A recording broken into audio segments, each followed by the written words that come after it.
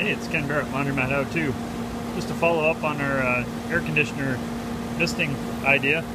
I pulled out the weeper hose I was using. It just didn't really want to work right. And I went down to the big box stores just to see what they had. And what I found was one of these little tiny drip irrigation systems. Runs off a 1/4-inch tube.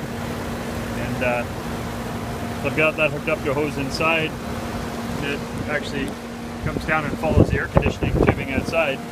It just puts a slight mist on here, so I can add on as many more as I need. You know, right now I'm feeding a few in there. I have to check the temperature again just to see how it's working, but I've got 5 of them on there now. We're providing a nice, decent spray. It's not spraying around too much. I'm kind of playing with a couple of them here. Put some tie wraps on there loose just so that they'll let the spray pattern be around, but I don't feel good at flipping down and just spraying out from the open. So it's soaking it down pretty good.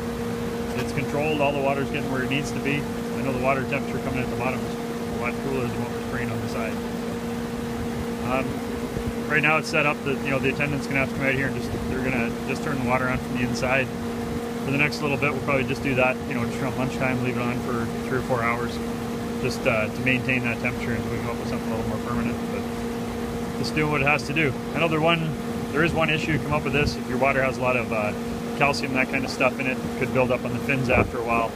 So something you want to watch. You may have to come in and get it cleaned pretty regular with some different solutions that the AC guys use. But that's doing what we need to do right now. We can see that by the temperature difference we had before. So I'm going to check the temperature again, and if we're good, then I can head home. We'll talk to you later on.